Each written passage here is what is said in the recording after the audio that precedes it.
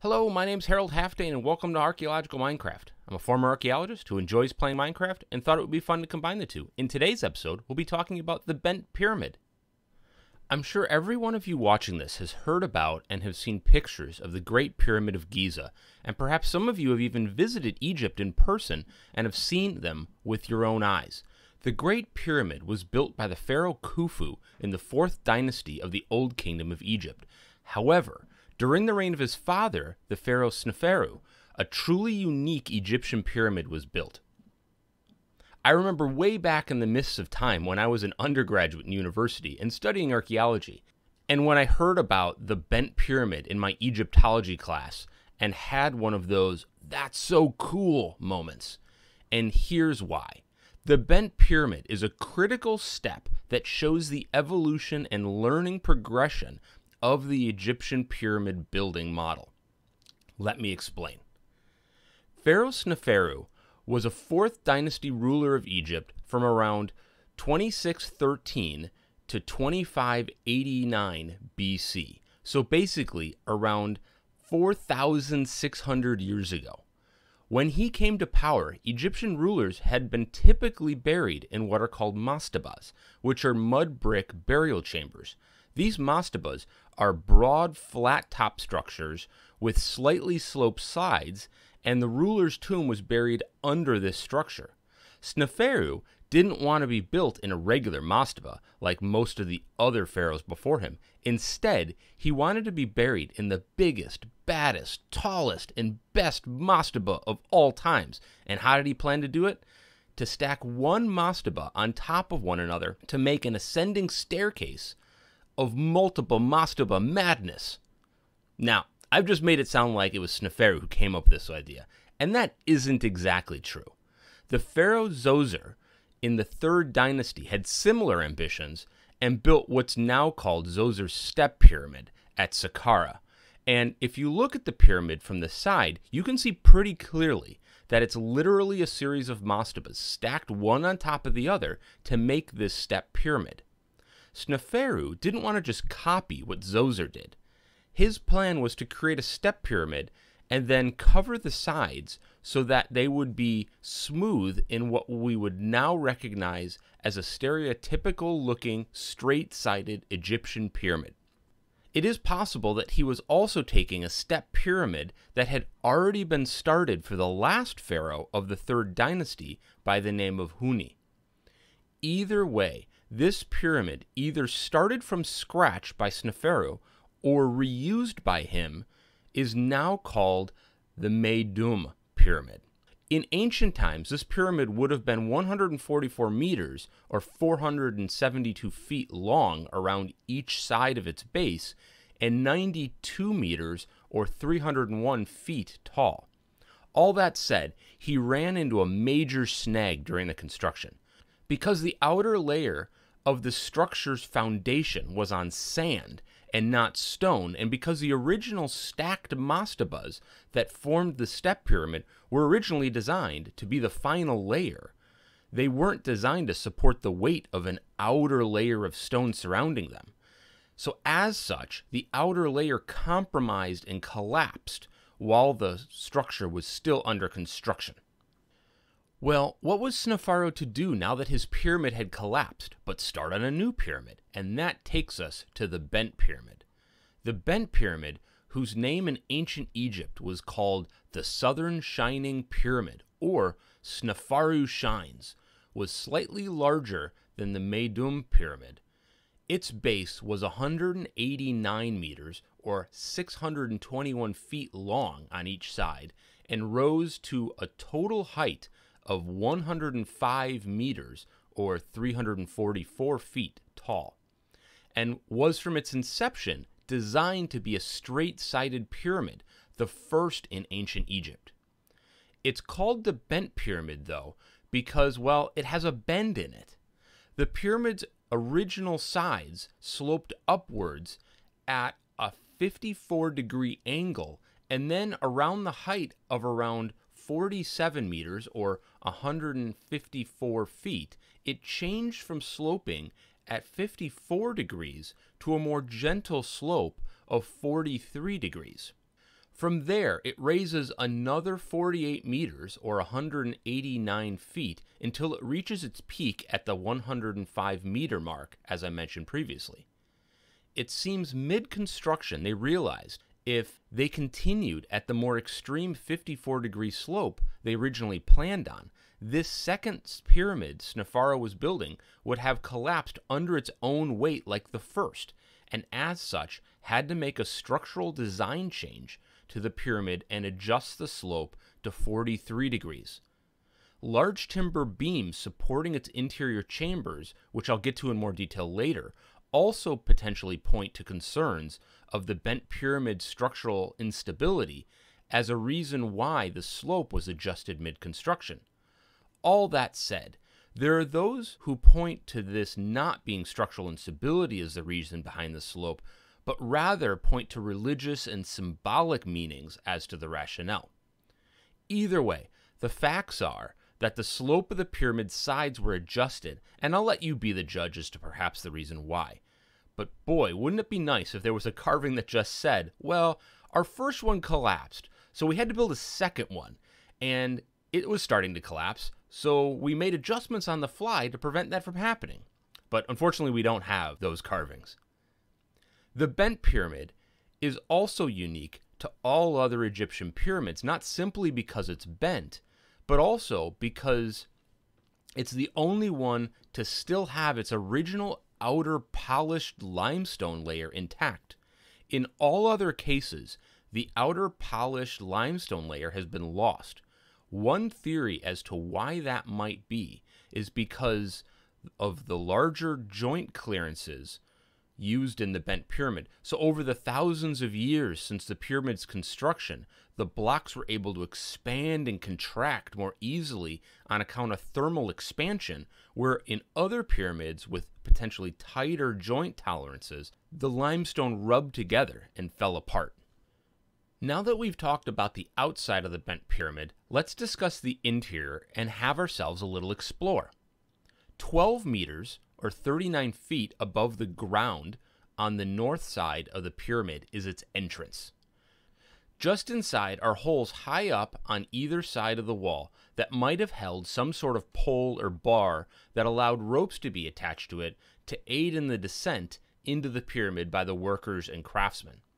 A passage descends downward around 78 meters, or 257 feet, that was about a 26 to 28 degree incline. That's typical for the major pyramids in their entry passages. That means if you were looking at a transparent side view of the pyramid, you would see that the passageway descends quite a bit under the ground level.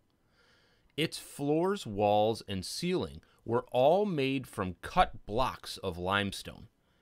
At the bottom of the passage, there was an antechamber. An antechamber is essentially a room that leads to another room. This first room is quite narrow, around 1 meters or 3 feet wide, and 5.5 meters or 18 feet long, but 12.5 meters or 41 feet tall with a corbelled ceiling. Corbelling means the roof slants inward to help support and distribute the weight of the stone above, so it helps the room not collapse on itself.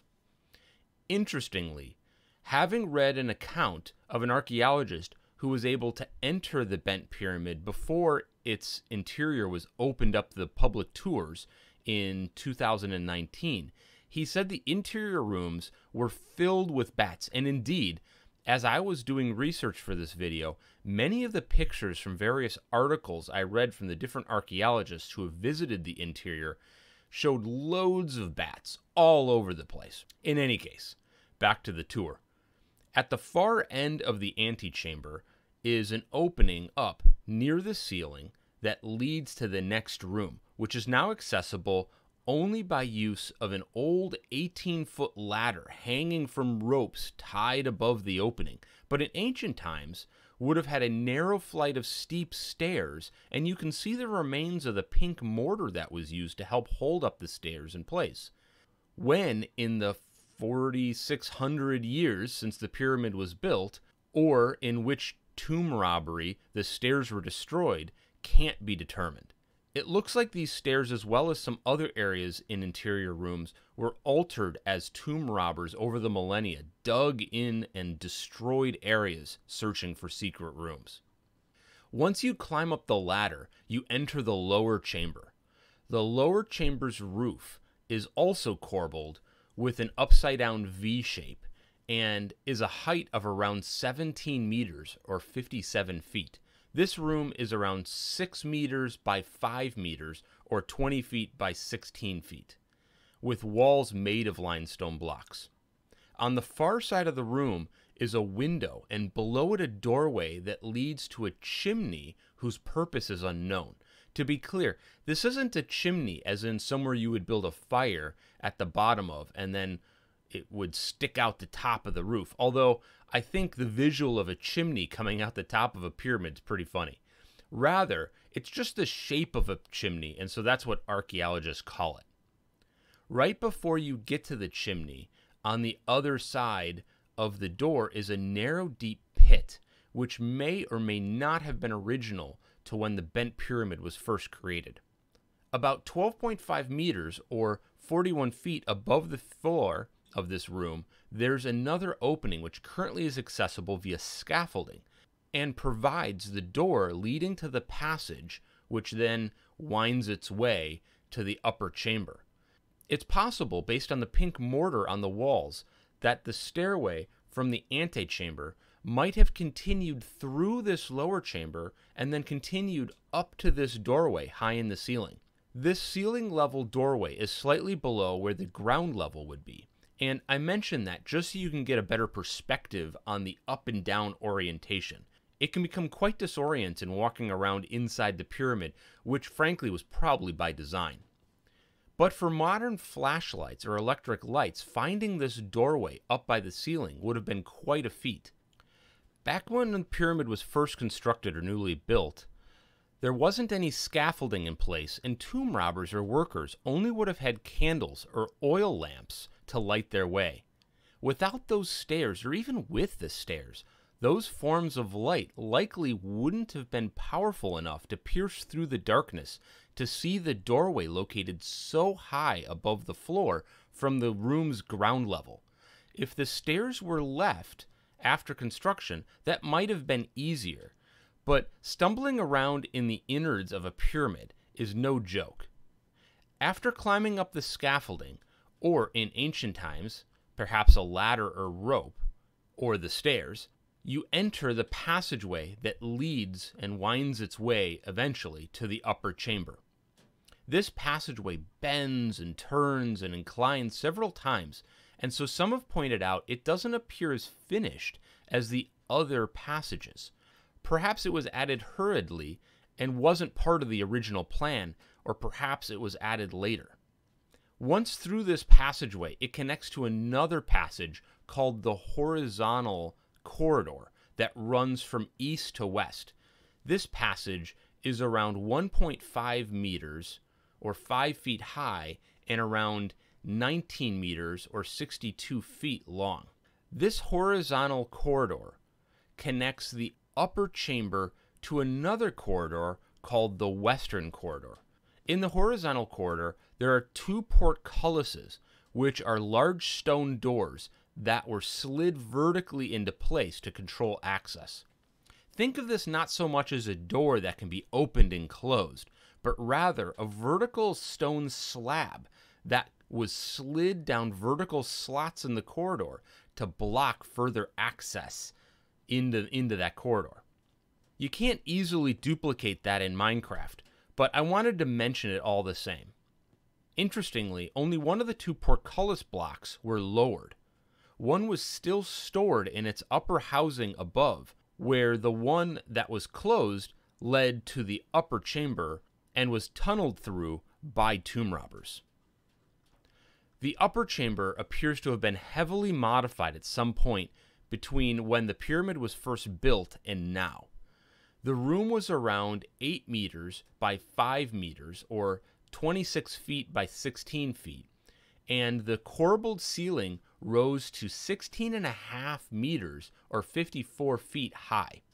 It seems that at some point after construction was completed, a short wall was added near the entrance, as well as a large rectangular cube of smaller stones called a mastiff, which rose to 4.5 meters or 21 feet in height.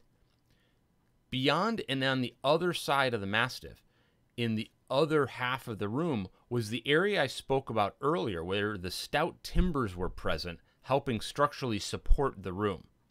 This is the room that would have had a sarcophagus if it was present, which would have sat on a raised floor, and there would have been a staircase leading from the entrance to a raised floor.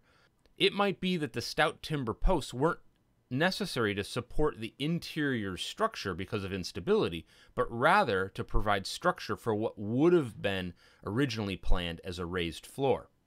Let's make our way out of the outer chamber and through the horizontal corridor, and then out to the western corridor. The western corridor, which ran for 68 meters or 223 feet, was similar to the one that we used to enter the pyramid at the beginning of the tour. The difference being that this entrance is located on the western side of the pyramid, thus why it's called the western corridor, and it angles upward in a similar manner as the corridor we entered from the northern entrance that we went downward on. This corridor was filled in part with plug stones and appears to have been cleared for about 18 meters or 60 feet at some point before the pyramid was first studied by archaeologists in the 1800s, and then the remaining 14 meters or 45 feet of plug stones were removed by archaeologists. These plug stones would have made it completely inaccessible to pass through. At the end of the western corridor, there was a slab slightly obscuring the entrance. This entrance was 35 meters or 108 feet above the surface of the pyramid side. So I hear you saying, Halfdan, we entered the pyramid, got the tour, and then exited the pyramid, and you talked a bit about where the sarcophagus would be, but you didn't talk about Pharaoh Sneferu's sarcophagus at all. And what I would say to that is you're absolutely right. You see, Pharaoh Sneferu wasn't buried at the Bent Pyramid. After trying to build his first pyramid, having it collapse, and then building the Bent Pyramid, which he adjusted the outer slope on from 54 degrees to a gentler slope of 43 degrees, in the 10th year of his reign, he started construction on a third pyramid. That pyramid took between 10 and 17 years to construct and is now called the Red Pyramid. The Red Pyramid's outer slope was a consistent 43 degrees across the whole of its straight sides, and that is where Pharaoh Sneferu's sarcophagus was placed. I said at the beginning of the video that one of the reasons I was blown away by the Bent Pyramid is that it's a clear step in the evolution of Egyptian pyramid building technology. Here we have the Pharaoh Sneferu building off the innovations that his third dynasty predecessors did by moving from mastabas to step pyramids and then building 3 pyramids, each getting closer and closer to what he wanted to achieve. His son and successor, the Pharaoh Khufu, then picks up the mantle and creates the Great Pyramid of Giza. I think we've all seen or heard of some of these shows that claim quote-unquote ancient aliens helped build the Egyptian pyramids. But here we have clear evidence that there was a progression of learning at work, and that the real lesson is that humans can grow, learn from mistakes, and develop new ways to achieve their goals. And the Bent Pyramid is a clear example of that growth mindset.